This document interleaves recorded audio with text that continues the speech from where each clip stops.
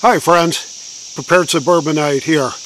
You know, we've got upcoming in about 14 months what I would consider, and I've said this before, one of the most important elections we have ever been facing.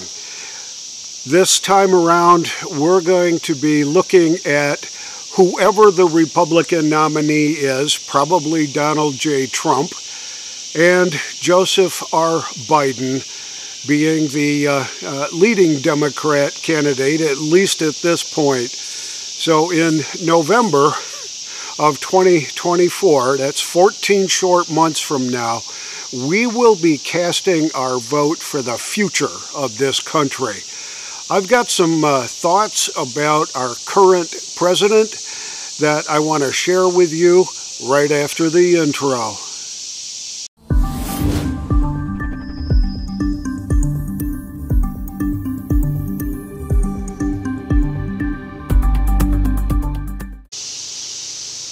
For those of us that are old enough to remember the old game show called To Tell the Truth, back in the day when we were watching black and white TVs and all that, but I can certainly remember watching the To Tell the Truth show. The moderator or the host was a fella named Bud Collyer, and what would happen is that the contestants would come out pretending to be somebody other than who they were, with the exception of one who was the real person, and they would all give their name and say what was what their name was, and move on to the next one and on to the next one, and then the panelists in the game show would ask questions and things like that and try to determine who was real and who was fake. So today's version of To Tell the Truth is coming up in just a second. My name is Robin Ware. My name is Robert L. Peters. My name is JRB Ware. Will the real Joseph R. Biden please stand up? I believe that our current president is outgunning to ruin these United States. He just slapped everybody that was told never forget about 9/11. He just slapped all of us in the face because he is not going to present himself to any of the solemn remembrance ceremonies here on the East Coast. So we've got Shanksville, Pennsylvania, we've got the World Trade Center, and we've got the Pentagon. And he is not going to be there. He is returning from his vacation and will be stopping in Alaska on the way on September 11th. So just up yours, Joe. We were told never forget, and now you're making it a deliberate ploy to forget. The other thing that came up in the last few days or so about Joe was the amount of money that he has currently allocated to go to relief efforts in Maui.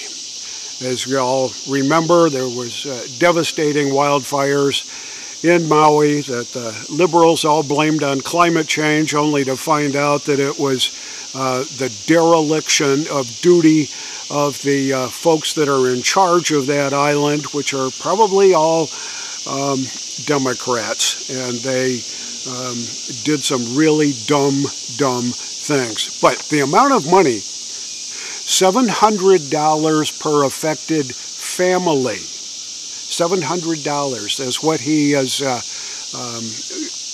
ready to spend in his own gracious self. What that turns out to be is 1/10 of 1% of the amount of money he wants to send to Ukraine.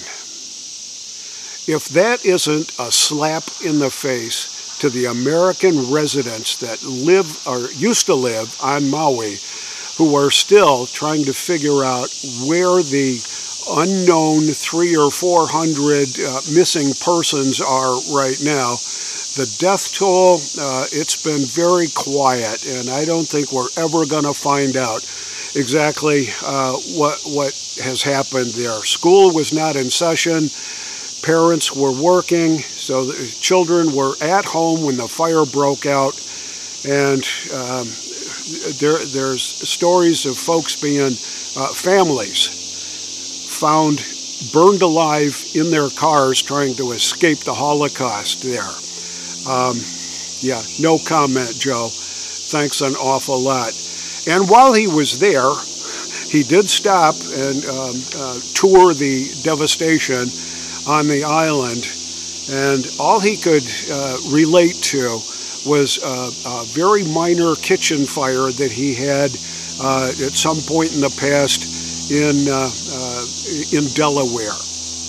And he's trying to equate that horrible thing where he almost lost his cat and he almost lost his Corvette to a fire that was described as minimal damage, trying to equate that to the total devastation that is going on currently in Maui. The guy is absolutely worthless. He has no kindness. He has nothing positive going for him. And if you're still one of the 80 million people that voted yes for Joe Biden last time around, and you're still planning on voting for Joe Biden the next time around, listen to some of the things that are being talked about with respect to how he has improved through Bidenomics our daily life here in the United States. So, the Media Research Center, MRC, recently, today I think, published, or maybe last night, published the 5 flowcharts, or the 5 charts that the Biden administration doesn't want the American people to see. And I'll put a link to that article in the comments below so that you can all see it. But here's some of the wonderful impacts of Bidenomics. That gas prices are up 53% under the Biden administration. Real wages, which is the median weekly earnings, in quarter 1 of 2021, so that's when Biden took office, the real wages were $373 a week. In quarter 2 of 2023, which just ended in June, is $365 a week. That's $8 less per week on our real wage index. That's not an improvement, according to MRC. Prices, and we're talking the impact of inflation here.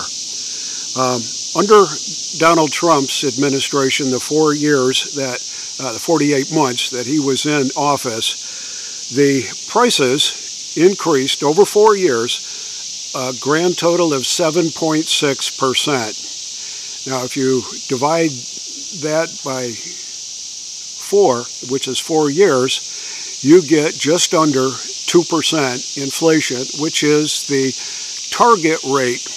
I think it's still a little high, but it's the target rate that the Fed has said is healthy in a healthy, growing economy. Quarter 2, 2023. Oh, after 31 months now.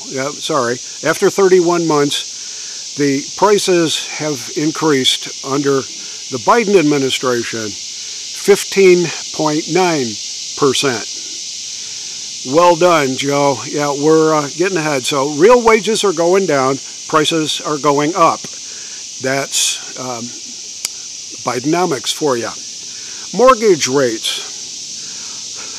Under Trump, mortgage rates went down 32%. Under Biden, our mortgage rates have gone up 156%.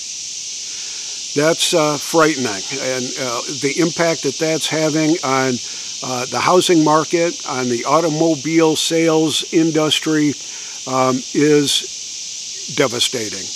People can't sell their houses. People can't afford the mortgage rates that are out there right now. You can't even afford to start if you're a youngster and you're just trying to get started. So that's mortgage rates are doing really good under Bidenomics.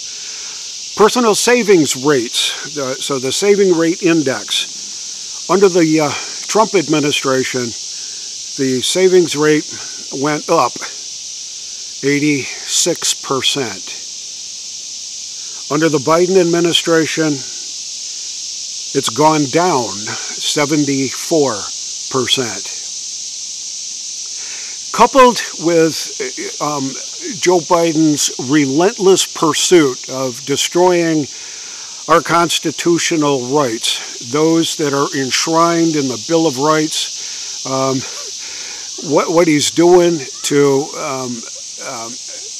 infringe on the Second Amendment, what he's doing to our privacy concerns, with the First Amendment kinds of things, with censorship and free speech.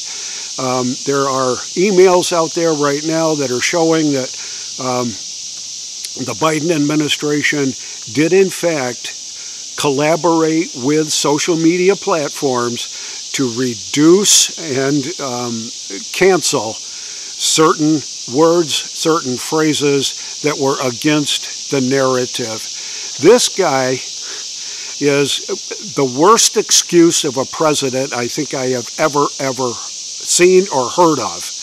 And if we don't get rid of him in the next cycle, we can kiss this great country of ours goodbye. This is the Prepared Suburbanite reminding you to get ready and be prepared for what's coming. I'll see you all on the next video.